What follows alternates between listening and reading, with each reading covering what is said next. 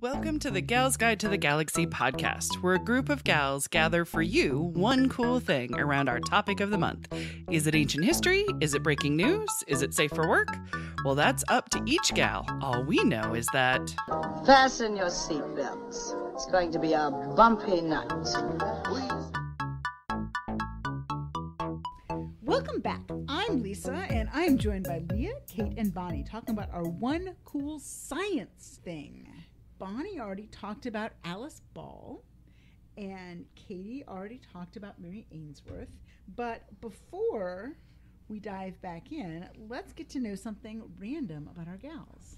Yay. So the question I have for my get to know you question is, do you think money and resources should be spent to explore space, or is it better spent helping people here on Earth, and why? Ooh, dun dun dun. I'm always so torn on this because I love space, the final frontier, right? Mm-hmm. And it's kind of like I miss the full-on NASA program. Like I miss us going, up and exploring. And I know we have SpaceX, and I say that with like a cringe in my face. I'm very happy about SpaceX. You look very happy. I really that's am. Not what that looks like. When they did the rockets that would return, I mean, like I was watching it and I was like, oh, okay. And then when I saw them come back, the reusable rockets, I went, game changer. And then I got excited about like what SpaceX could do.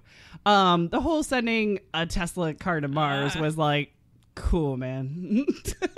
Oh, look, marketing. Right, exactly. So you turned it into a giant advertisement of now my car will be... anyway, so it's like, it's difficult, but at the same time, like you need that kind of egotistical money to be able to get stuff like that done. So I get it. But it's unfortunate. But there's a lot that could be done here. But at the same time, I always wonder, are we at such an irreparable damage here that we kind of got to look for an escape path for a little bit? Like, did we ruin it so bad that maybe looking to space and beyond is like a good backup plan? So I'm kind of on the fence. If I had to write the check tomorrow, I'd say spend it here on Earth. That's probably where I'd be at. Just because of the technology that we're at and the needs that we're at. Mm-hmm. What do you guys say? I almost kind of want to say it needs to be a balance. Gotcha. A little bit of both. Yeah. I don't know if that's a cop-out, but I feel like you need the inspiration of what's out there and the intrigue to inspire people that are here, but the people here still need to be supported. They need their and have basic needs met. Basic needs. Yeah.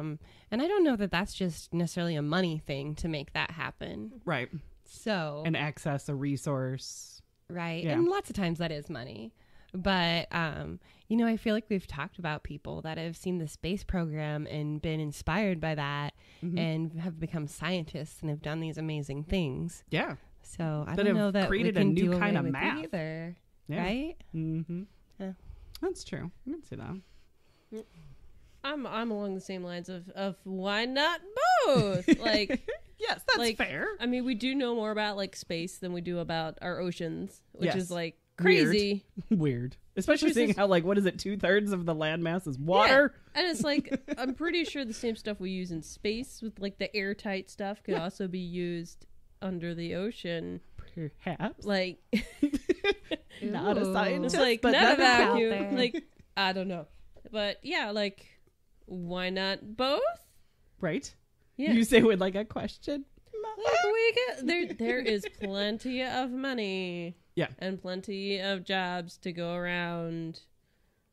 Why not both? Like, we do need to take care of what we got here. Right. But, space is just cool. It is very cool. It's hard to compete with space. It is. Like, there's it widens the imagination. Oh, there's that question that goes around with, like, you ask ladies, firemen or policemen, the correct answer is astronaut. Yes, always. Every time. Yes, absolutely. I believe the answer you're seeking is astronaut. But yeah, but we probably should have a plan B. Yeah. Even if it's whether it's us or like the giant meteor right that's due at any moment. Of course it is. I mean, we need to know when it's coming so we can choose that moment to just do whatever the fuck we want for once in our fucking lives. It's like 1999. Prince will finally be right. Yes. Lisa, what about you, darling? Yeah. I mean, so obviously we have to take care of here and now, right? Right. But also I think one of humanity's basic needs is vision and dreams. Yeah. And space really helps that. And it does. I mean, we have actually kind of lost the practice of gazing at the stars because there is so much ambient light. We don't see them anymore, right? Yeah. But throughout history, we have looked up and wondered, and there's some value there. And the space program returns benefits that we can't imagine We got until we Velcro get there. out of the space program. Velcro, I mean, Tang. Microwave. Always Tang. And The space pen? and the pen and Oh, I had one of those. all of those problems, the process of solving those problems brings benefits. And this is what generative creativity does, right? And so we need those inspirational challenges to think about the world in a different way. Yeah. And when we were like, well, but if it isn't, right here, this grind in front of us, it's not worth messing with.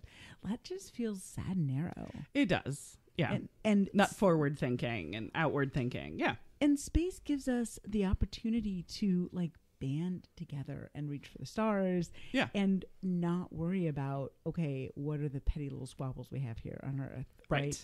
And there's some value in that. Yeah. It does allow you to think bigger picture. Yeah. Like, what's the bigger picture? Literally. What's the yes, exactly. What's the priority when you're out there in the big blue? Yeah, and what might we encounter? And we haven't found the Klingons yet, so maybe we're bored with space travel. Right. But Maybe they're sick of us. They one look at us and went, no. yeah, the aliens lock their spaceship doors when they drive past Earth because Exactly right. what are they doing there? Don't make direct eye contact with that planet, kids. Fine, don't look. It's quite possible. Yeah. So all of that.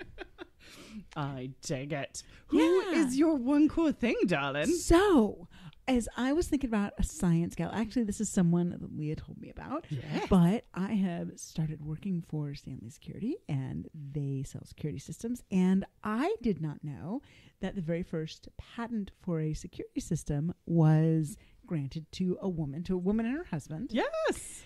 And so I started digging in, and her name is Marie Van Brittan Brown. She doesn't have 7 names. She only has 4. But she has 4. She has 4. Yes, which is pretty good. Yeah. Yeah. Definitely a good inventor name. Yes. And she was born in Queens, New York Quaints. in 1922. Cool. And she became a nurse. And she was an African-American woman, and she was a nurse, and her husband was an electronic technician. Mm-hmm. And so she worked strange hours because nurses don't work 9 to 5. Yeah. They work all the times. They work different times. Mm-hmm. And she was home at different times than her husband. And her neighborhood had challenges getting the police to show up if there was an emergency. It was Queens. Yeah. Shocking. Right. And so she was looking for a solution to this. Yeah. And she created a security system. And there were, depending on which source you look at, 3 or 4 different peepholes in the front door at different heights. Right. And a camera that would go up and look at all the peepholes. So if you had a really tall criminal at your door, or maybe Dennis the Menace is at your door, right? Or, you could see who was out there from anywhere in the house. Mm-hmm. And if you were alarmed by this, you could push a button and it would automatically communicate with the police. Nice. There's nothing in the articles about whether they would show up based on that, if they wouldn't show up based on a phone call. Correct. But the theory is, in case the police got themselves together that particular day and were answering phone calls, it could happen. And in addition to that, if you don't have to go to the door to see who's at the door, there's a level of safety and security in that as well. Yeah. Oh, absolutely. Right? So, and if you did know the person at the door and you wanted to let them in, you could do that remotely as well. Just kind of push the button and the door unlocks. Yeah. The patent that they got in 1966 has been referenced as recently as 2013 by other patents. Oh, hey. And really the thing that's really interesting is the principles of this system are still a lot of the principles of security today, right? It's the foundation. Right. Yeah. Not just for homes, but for businesses. Yeah. And so, the video monitoring is the first closed circuit television system. Remote control door locks. Nice. That wasn't a thing that existed. Right, exactly. And then so she invented that. That push button alarm trigger and the idea of being able to communicate based on the panic button. Yeah, there you go. So there's some value there. I wonder if banks had it before home security or not. But that's also my movie knowledge. That's just seeing somebody in a movie press a button in a bank robbery and then there's the alarm going. That could have been like a movie thing and not a real thing. Well, it is totally a real thing. And Okay. we do panic buttons in all kinds of businesses now. Right. And this is, not only, if there's a home invasion or if there is a shooter, like businesses have Some a kind lot of security concerns, right? Or just an emergency, everybody get out kind of Right. situation. Fire. Yeah. Exactly. And so that technology, according to what I read, this may be one of the first patents that references this. Gotcha. There you go. And then it's just been built on. And then that two-way voice communication is also part of this system and wasn't super common. Right. And the closed circuit, the technology for a lot of this did exist, but it was invented, a lot of it for World War II. Right. Gotcha. Right. This is a practical use for it in home use. Right. Because, the military spends money on this stuff. Of course they do. Of course they do, right? And then, but to get this invention into how do I make my home safer Right. was really part of what she was instrumental in doing. Yeah. She gave a purpose for it. Right. And so the industry that this has spawned, the home security industry, is about a $1.5 billion industry now. Wow. Goodness. But there's no evidence, and there's very little written about her. She got the patent, and it was she and her husband both. Their names are both on the patent. And there was an article in New York Times about her that has a photograph. And some of the things that I found, there were other photographs, and then are they really her or not? But they're sure this one in the paper was right. And it doesn't appear that they ever made any profit from the invention. Oh, it happens. Right? Unfortunately, like more often than it ever should. Right? They wait till like the patent expires? Well, because so the question that this, evidence suggests that they did not pursue commercial opportunities. But here's the question: Right. We're in the mid 1960s. Yeah. In the U.S., this is an African American couple. Yeah. Specifically, an African American woman. Even though she's educated, I mean, she's a nurse. Yeah. Right?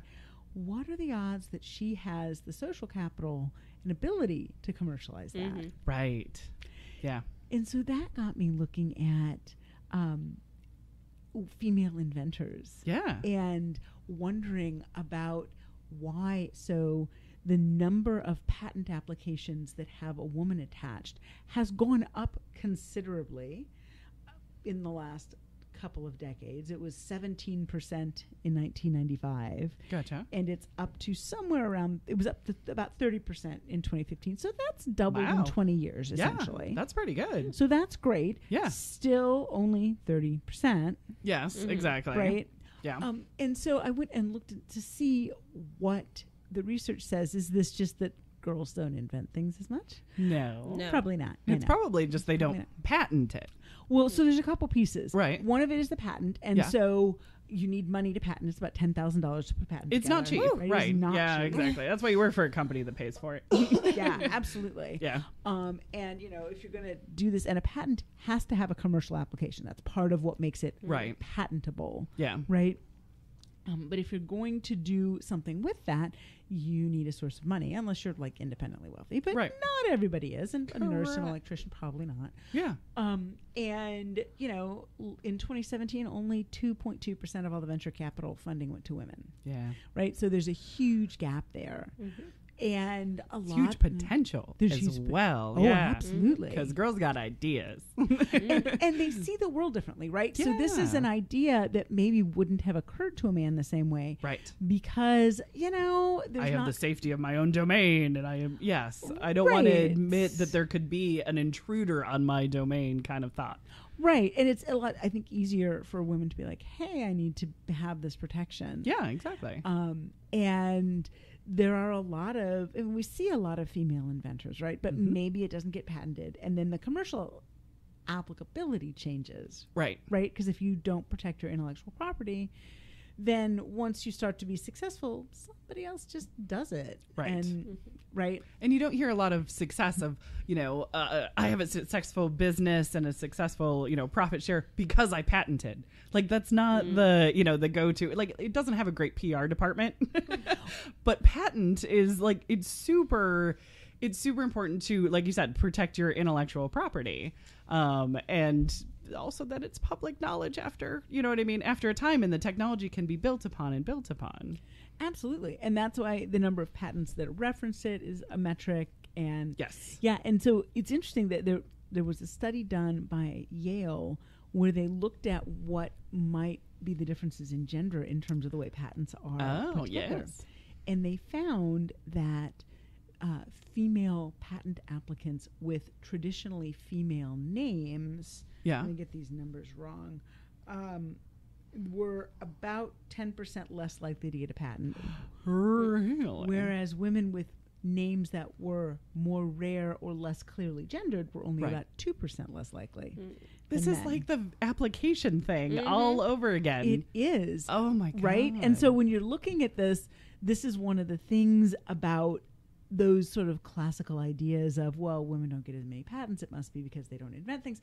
Well, right. Or is it a bias in the system? Right. And so there's some movement being done now that says, hey, why should the patent reviewers even know what somebody's name is? Correct. Why would they need to know that? Correct. Nope.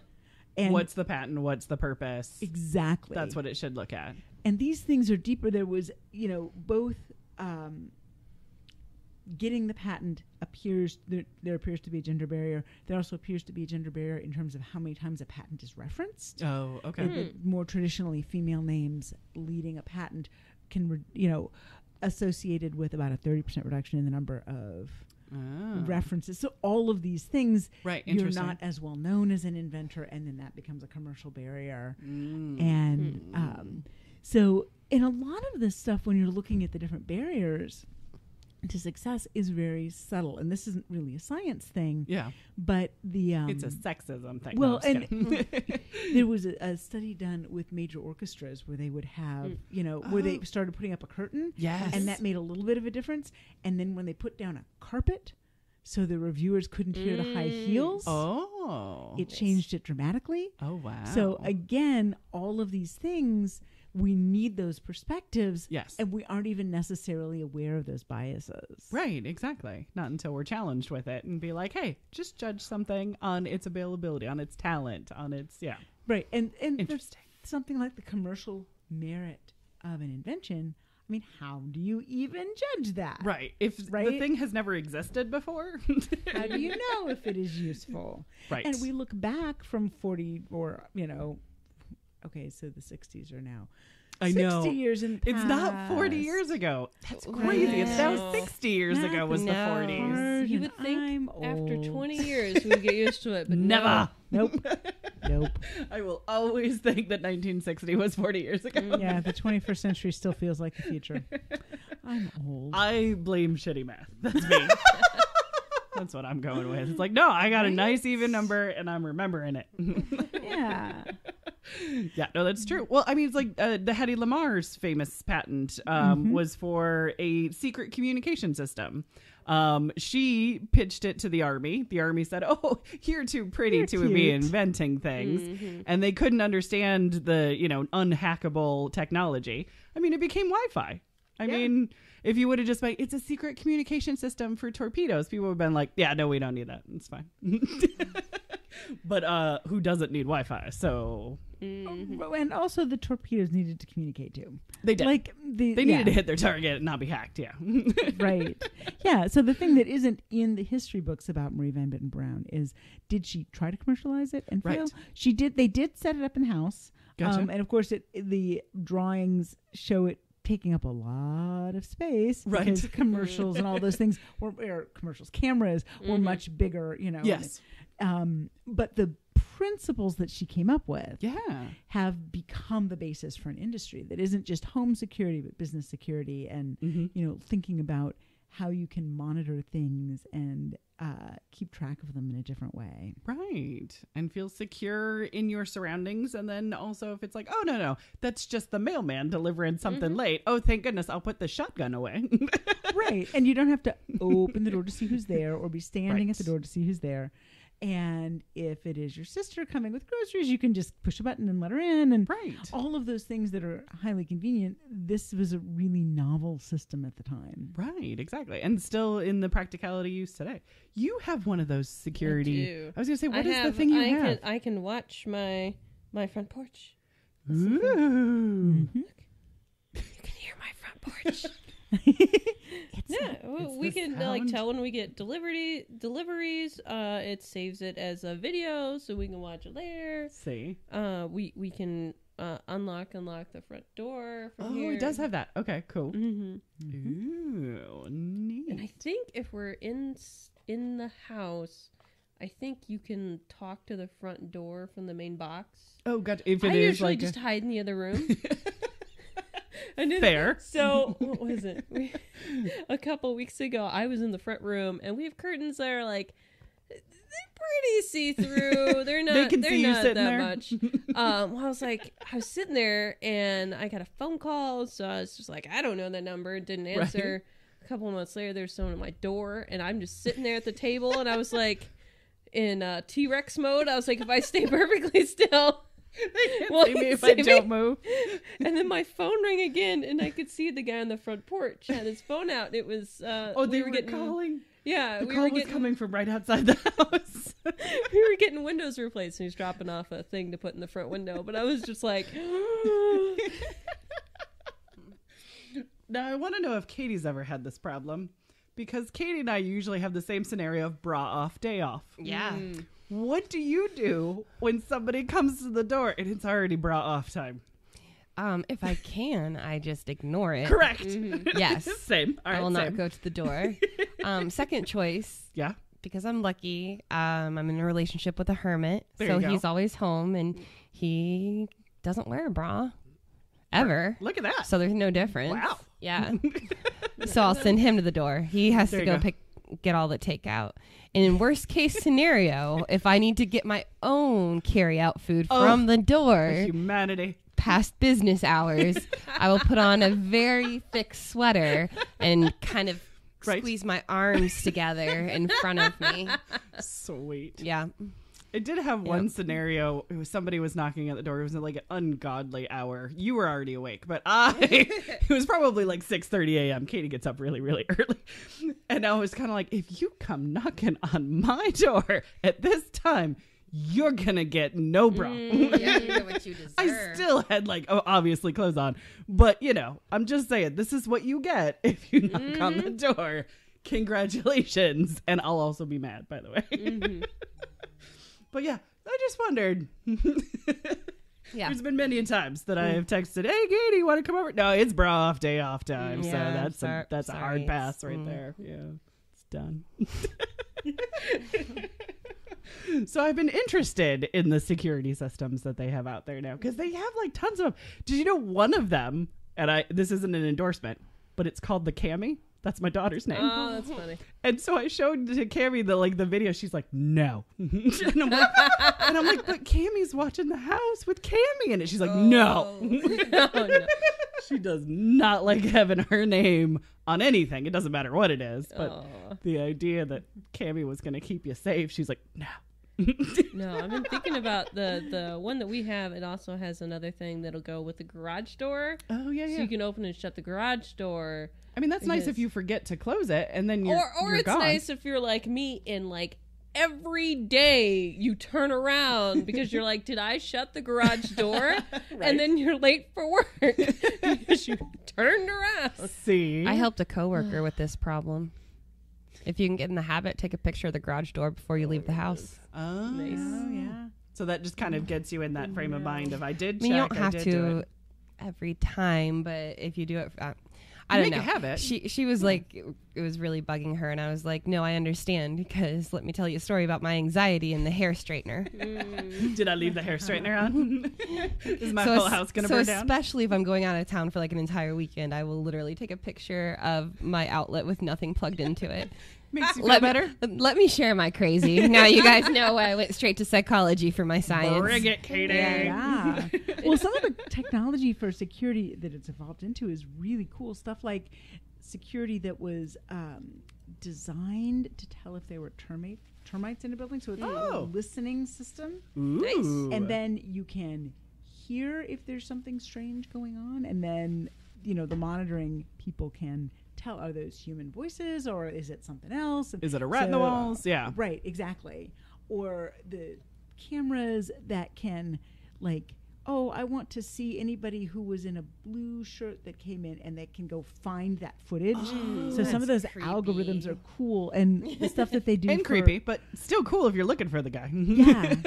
Or for like retail and like those grocery store self-checkout. Oh, yeah, They yeah, have cameras that can tell if you are putting your product where it should go in that that thing, or if you're not scanning it. Like, even though there's no human watching you, there are cameras watching you. Yeah.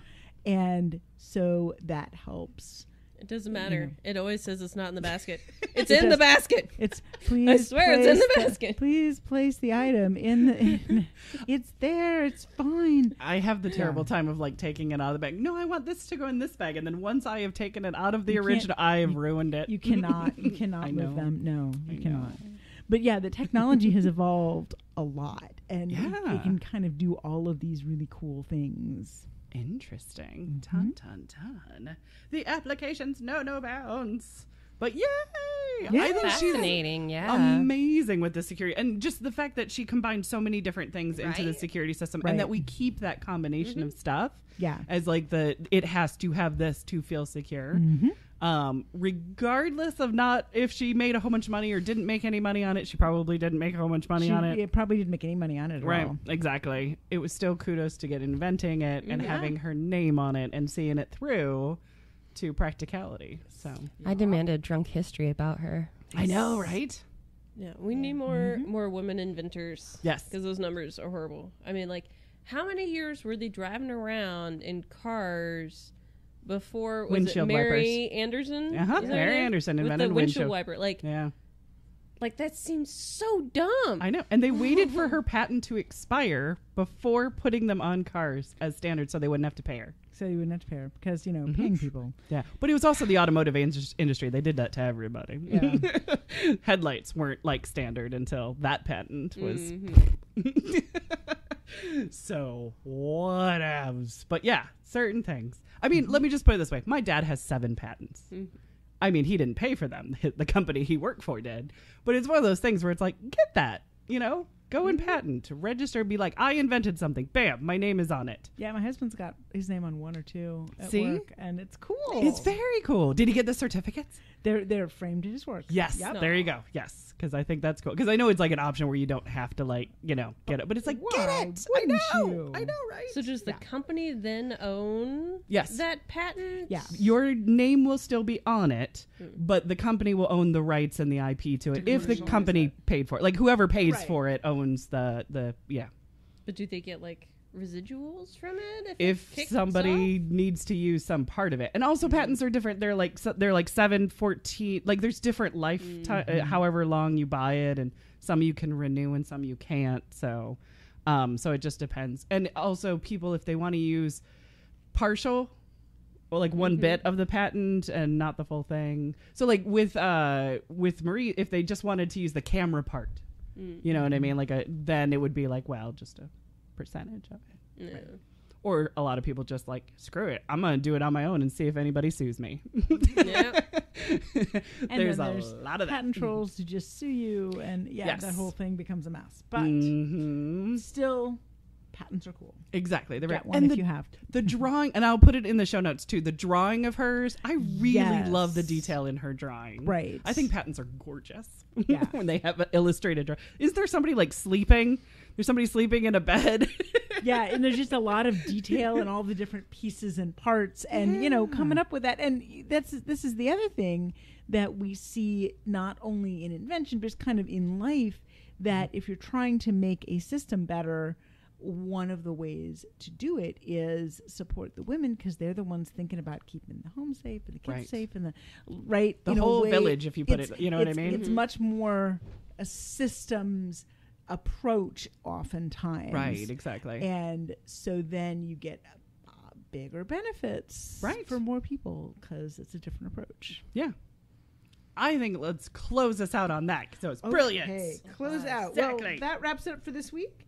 Join us next week as our next gal pal shares her one cool science thing as Gal's Guide to the Galaxy podcast continues. Thanks for listening. Woohoo! For show notes, links, and images from this week's show, visit galsguide.org. Want exclusive stuff like deleted bits and major bloopers? Become a Gals Guide patron today. Thanks for listening.